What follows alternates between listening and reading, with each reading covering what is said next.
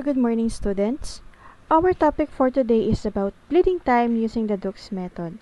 So let's prepare the materials that we will be needing. Your sterile blood lancet, your blood lancet device, your stopwatch, sterile filter paper, gauze pads or cotton balls, and 70% alcohol or povidone iodine. So let's prepare first our lancet with our automatic lancet device. Putting it in 2 or 4 dial.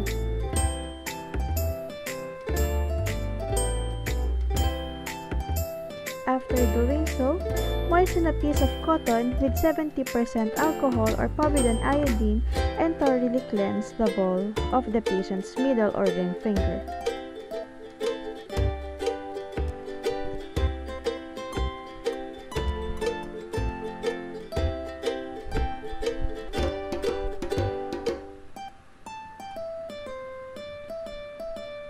Allow the skin to air dry and make a puncture wound of 2 to 4 mm deep in the earlobe or finger with a disposable blood lancet.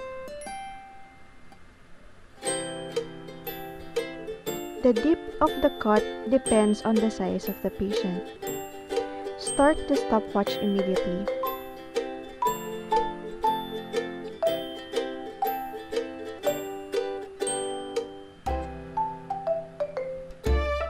Being careful not to touch the puncture site, blot the filter paper every 30 seconds until the bleeding stops.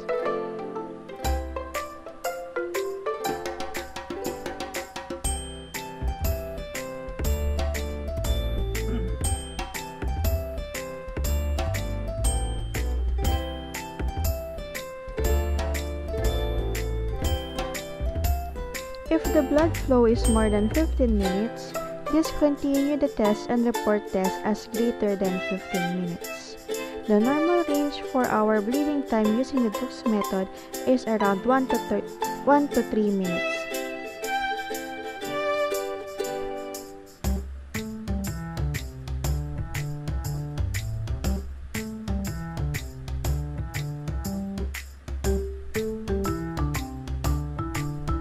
Also, take note that don't force the fingers to bleed itself.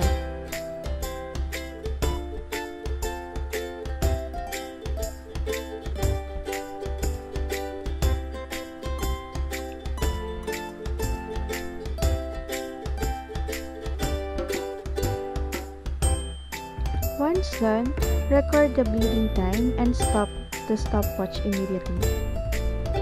So label the filter paper with the patient's identification, the date the test conducted, and the test result. So for this activity, the result is 1 minute 33 seconds or 1 minute and 30 seconds. So that's all for today and goodbye.